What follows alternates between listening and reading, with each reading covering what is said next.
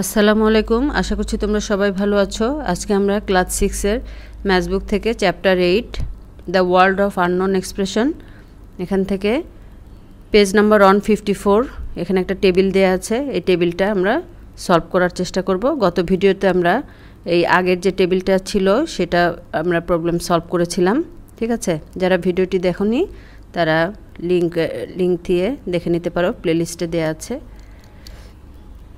এখন দেখো শুরুতে কি বলা আছে, Oishi has 5 more chocolate then Mita.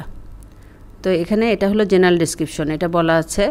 R variable দেয়া আছে। ভেরিয়েবল তো আমরা জানি যেটার কোনো ভ্যালু আমাদের জানা নাই, যেটার ভ্যালু কম বা বেশি হতে পারে, চেঞ্জ হতে পারে, হ্যাঁ, যেটার ভ্যালু ফিক্সড না।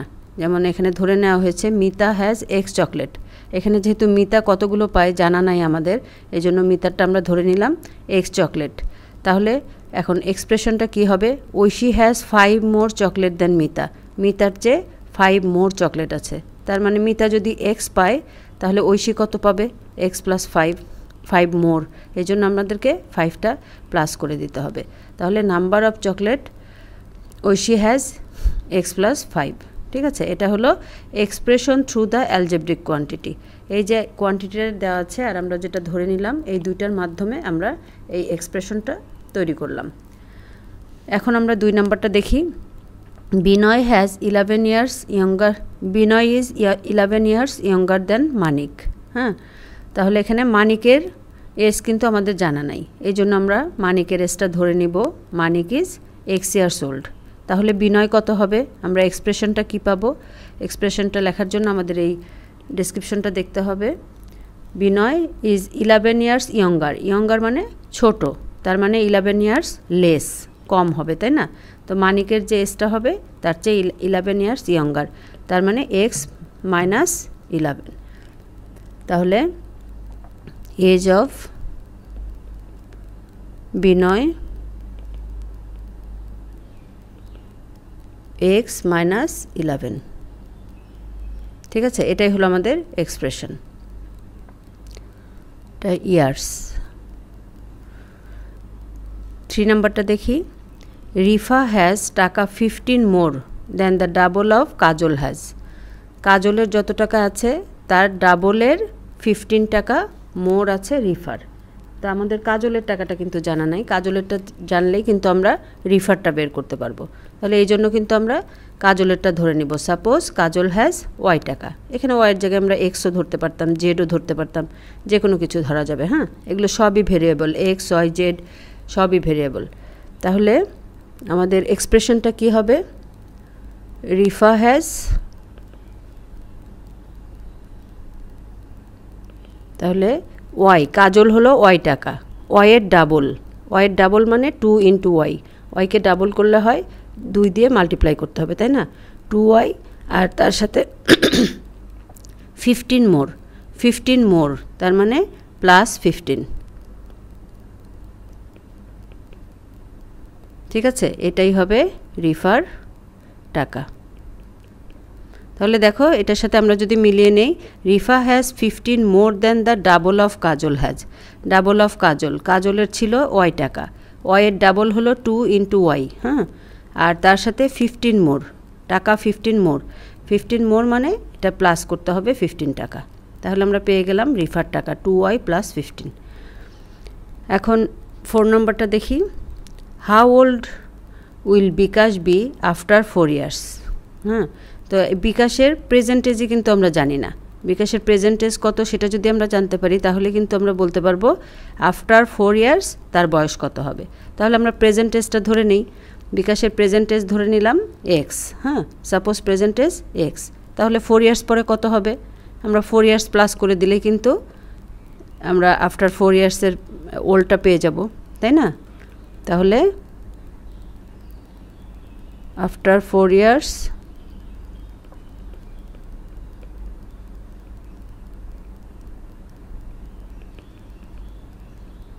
বিকাশ will be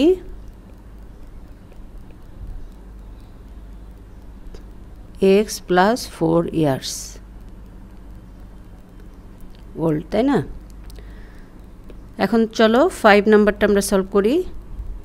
how old was Lamia 7 years ago? 7 years ago লামিয়ার বয়স কত ছিল?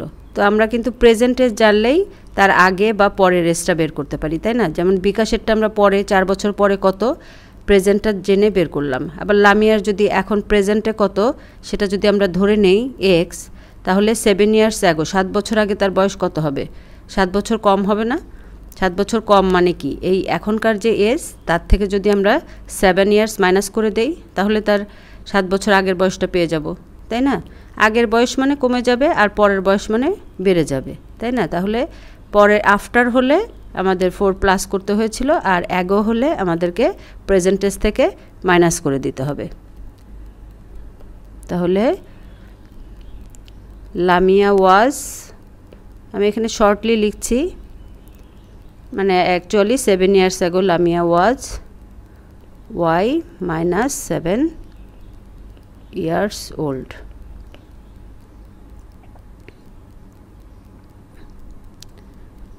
এখন আমরা 6 নাম্বারটা দেখি। Shihab obtained 3 more marks than half of মতিন's mark in mathematics. Shihab 3 more marks 3 mark বেশি পেয়েছে, half of Matin mark, Matin যত মার্কস পেয়েছে তার হাফের চেয়ে 3 মার্ক বেশি পেয়েছে। এখন আমাদের মতিনের মার্কটা কিন্তু যদি আমরা জানি তাহলে কিন্তু শিহাবের নাম্বারটা বের করতে পারবো, তাই না? সেই জন্য আমাদেরকে মতিনের নাম্বারটা ধরে নিতে হবে। তো মার্কস অফ মতিন আমরা এখানে ধরে নিলাম এক্স। তাহলে দেখো হাফ অফ মতিন মার্কস, তো মতিন যদি এক্স পায় তার হাফ কত হবে? x/2 না, মানে হাফ দিয়ে এক্সকে আমরা গুণ করব, তাই তো? হাফ দিয়ে এক্সকে মাল্টিপ্লাই করলে কিন্তু আমরা পেয়ে যাচ্ছি হাফ অফ মতিন মার্কস, এবং তার চেয়ে 3 মার্কস বেশি পাই, তার মানে x/2 প্লাস 3, এই যে 3 মার্কস বেশি, তার মানে এই 3 মার্কসটা আমরা প্লাস করে দিলাম এটার সাথে, তাহলে এটাই হবে শিহাবের নাম্বার। তাহলে শিহাব গট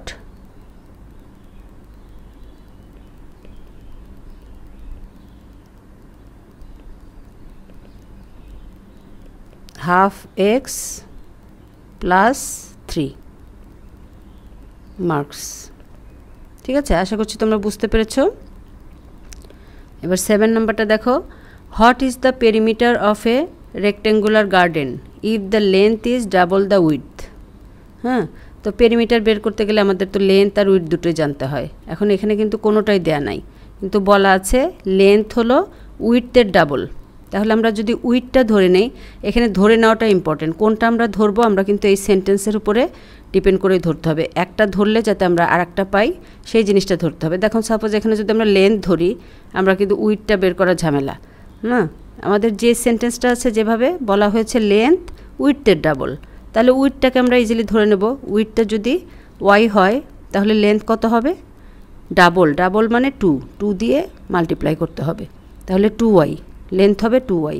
তাহলে পেরিমিটার কত হবে? পেরিমিটারের ফর্মুলা তো আমরা জানি, রেক্টেঙ্গুলার পেরিমিটার ফর্মুলা হলো 2 ইন্টু লেন্থ প্লাস ব্রেডথ, তাই না? তাহলে 2 ইন্টু লেন্থ আমরা পেলাম 2y আর ব্রেডথ ছিল y, তাহলে এটাই হবে আমাদের পেরিমিটার। ঠিক আছে, তো আমি তোমাদের বুঝিয়ে দিলাম। এখন এখানে আমি জাস্ট শর্টলি এখানে লিখে ফেলবো, পেরিমিটার ইকুয়াল টু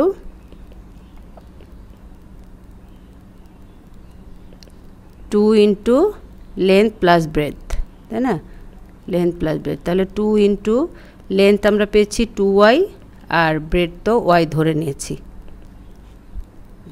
যেহেতু লেন্থ হলো ডাবল অফ উইডথ, তো উইডথ হলো y, তাহলে লেন্থ হলো 2y।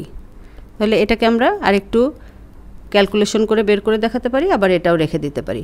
দেখো 2 into 2y plus y 3y, তার মানে এটা হবে 6y। ঠিক আছে, পেরিমিটার হয়ে গেল আমাদের 6y। এখন 8 নাম্বারটা দেখি। If 4 students sit on a bench, 3 benches remain empty, how many benches are there in your classroom? এখানে কি বলা হয়েছে?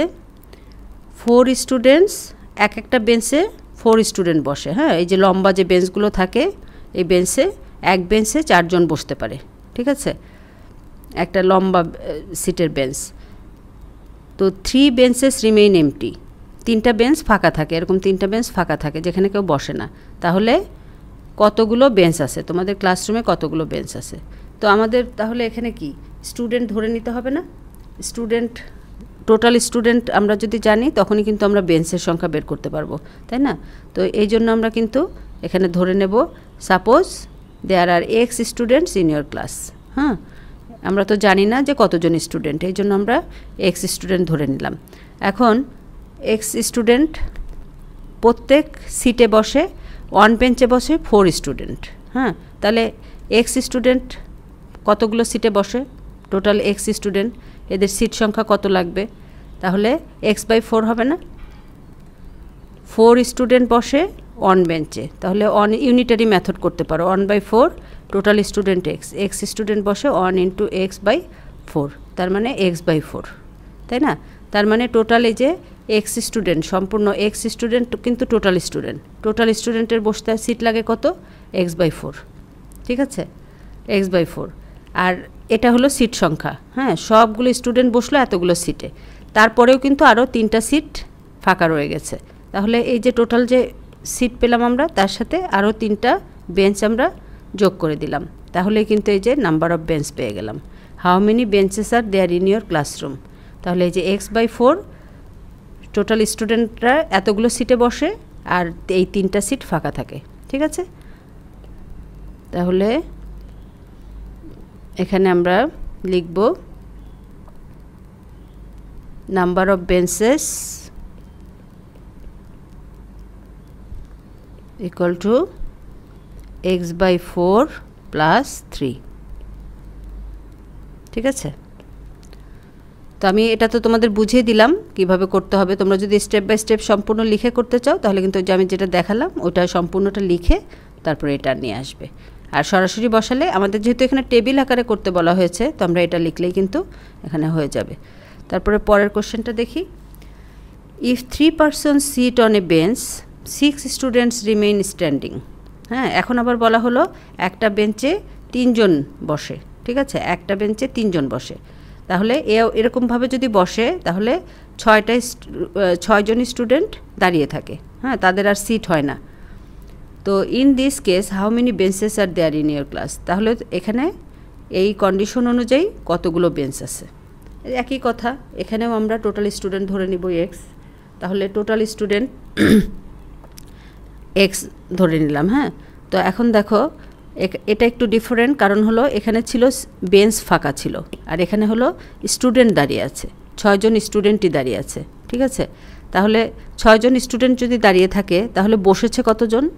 এই যে টোটাল স্টুডেন্ট থেকে আমরা যদি 6 মাইনাস করি তাহলে এতজন বসেছে না, তাই তো? টোটাল স্টুডেন্ট এক্স, এক্সের মধ্যে 6 জন দাঁড়িয়ে আছে, তাহলে এই 6 জনকে আমরা বাদ দিয়ে দিলাম। 6 জনকে বাদ দিয়ে দিলে x - 6 এতজন হলো বসে আছে বেঞ্চে। হ্যাঁ, 6 জন তো দাঁড়িয়ে আছে, এই জন্য এটা বাদ। তাহলে x - 6 জন দাঁড়িয়ে আছে, বসে আছে। হ্যাঁ, তো এখন বলা হয়েছে 3 জন বসতে পারে এক বেঞ্চে, তাহলে একজন বসতে পারে 1/3। তাহলে এই যে x - 6 এতজন বসতে পারে কত বেঞ্চে? 1 × x - 6/3। তার মানে আমাদের ইকুয়েশনটা আসবে এটা x - 6/3, x - 6/3, ঠিক আছে? এটা যতজন স্টুডেন্ট সেখান থেকে যতজন দাঁড়িয়ে থাকে বাদ দিলাম, তার মানে এতজন বসে, x - 6 জন বসে। হ্যাঁ, তো প্রত্যেক সিটে বসে 3 জন, তাহলে এটাকে যদি আমরা 3 দিয়ে ডিভাইড করি তাহলে কিন্তু পেয়ে যাব কতগুলো বেঞ্চ আছে। তাহলে এখানেও number of benches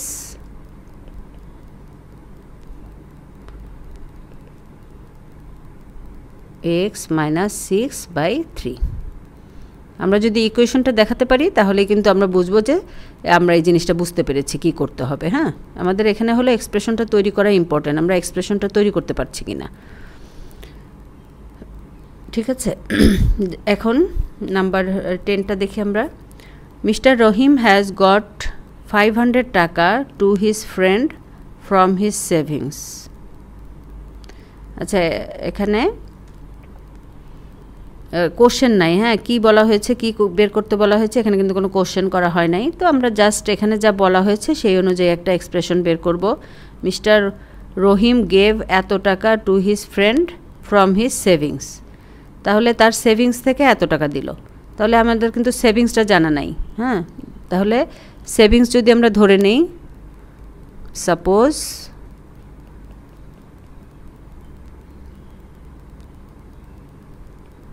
mister Rahim's savings equal to x টাকা, তাহলে এক্সপ্রেশনটা কি হবে? এই অ্যাকর্ডিং টু ডেসক্রিপশন এখানে কি হবে? এক্স টাকা থেকে কত টাকা দিয়ে দিল?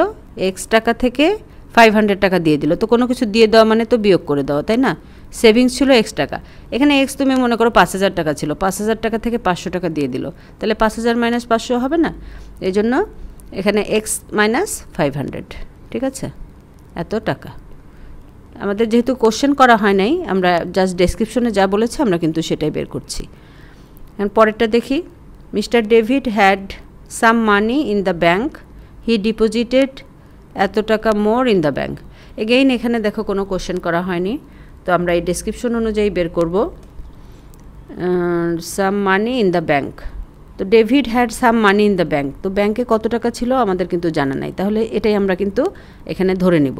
হ্যাঁ, যে সাপোজ ডেভিড হ্যাড এক্স টাকা, তাহলে এক্স টাকা যদি থাকে, হি ডিপোজিটেড টাকা 1000 মোর ইন দ্য ব্যাঙ্ক, যে টাকাটা ছিল আরও এত টাকা বেশি সে ব্যাংকে জমা করলো, ডিপোজিট করলো। তাহলে কি হবে? যে আমরা ধরে নিলাম যে এক্স টাকা ছিল, এক্স টাকা তো ছিলই, আরও ডিপোজিট করলো 1000, তাহলে আমাদের প্লাস করতে হবে মোর টাকা, আরও বেশি হয়ে গেল ডিপোজিট। তো এটাই হবে আমাদের আনসার, আমাদের এক্সপ্রেশন। তাহলে আমরা এখানে ধরে নিব suppose mister David had x টাকা, তাহলে এক্সপ্রেশনটা কি হবে? এক্স প্লাস 1000 টাকা মোর, এখন সেভিংস হয়ে গেল এত টাকা। ঠিক আছে, আজকে তাহলে এই পর্যন্তই। আশা করছি তোমরা বুঝতে পেরেছো। তোমাদের যদি কোনো প্রবলেম থাকে তাহলে কমেন্টে জানাতে পারো, আমি সেগুলো আনসার করার চেষ্টা করব। আর ভিডিওটি যদি তোমাদের ভালো লেগে থাকে, কোনো উপকারে এসে থাকে বরাবরের মতোই, তাহলে তোমরা অবশ্যই প্রিয়জনদেরকে শেয়ার করবে যাতে তাদেরও উপকারে লাগে। আর যারা চ্যানেলটিতে নতুন তারা সাবস্ক্রাইব করতে পারো, আর যারা অলরেডি সাবস্ক্রাইব করেছো তাদের অনেক অনেক ধন্যবাদ। Thanks for watching.